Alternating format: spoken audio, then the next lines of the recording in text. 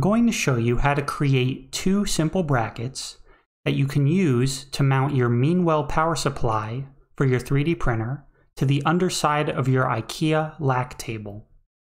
Let's start by coming up to Create Sketch, and we're going to select the top plane here.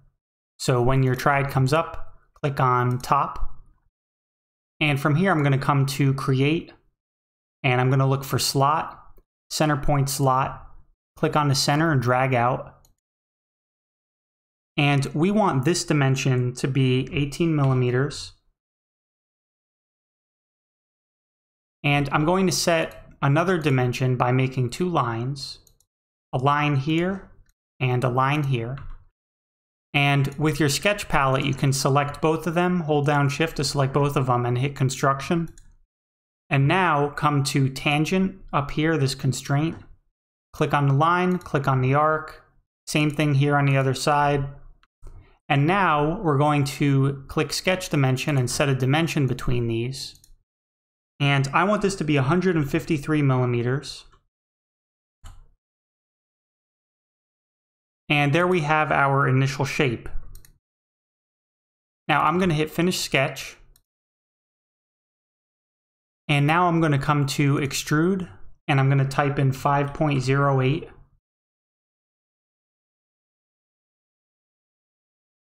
And if you want, you can flip this dimension to be negative 5.08. That's going to automatically flip it to the other side. And we can begin a sketch here on this face. And this sketch is just going to have a few points. So I'm going to create a couple of points. And I want it to be in line with the origin, so you can kind of hover over the origin and drag out.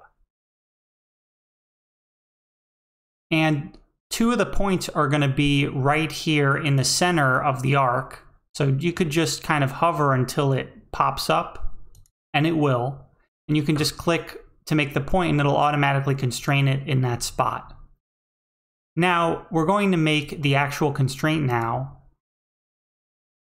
And click on the center, click on the other point, and that's going to automatically set these constraints.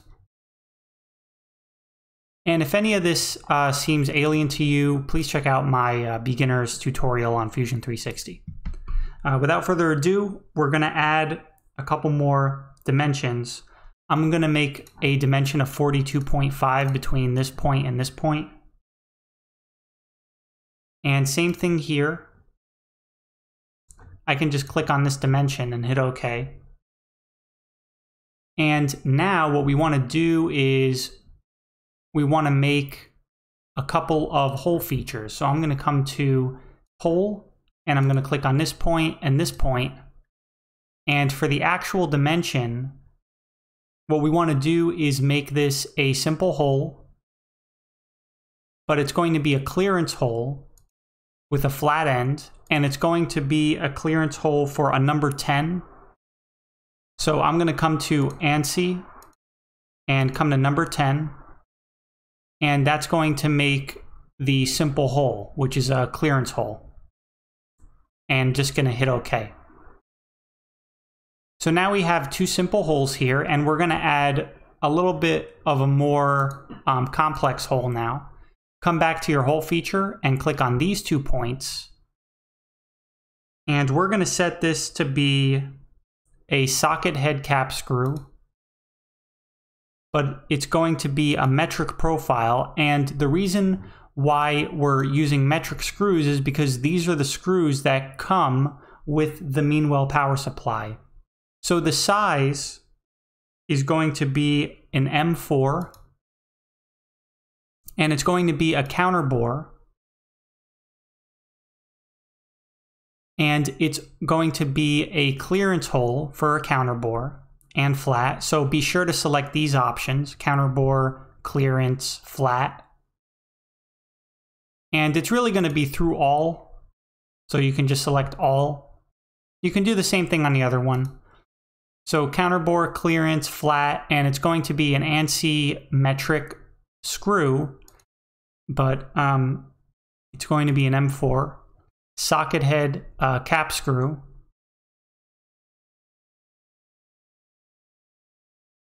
And with all of these things selected, we can hit OK. And there we have our pockets. You may have noticed that we have quite a thin section here at the base of these holes. What we're going to do to combat this is I'm going to come to press pull, and I'm going to click on this face.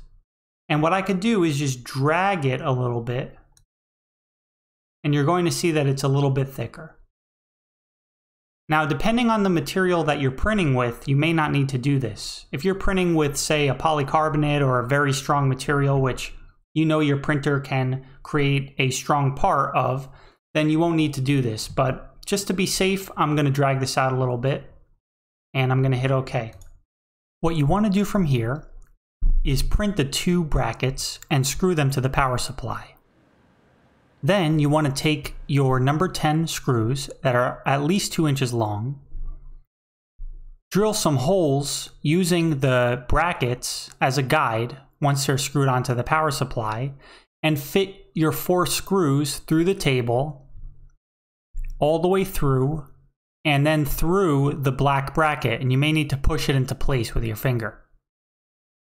From here, all you have to do is take a washer and a nut and just screw it in all the way to the top, and that will fasten your bracket to the underside of the Lack table.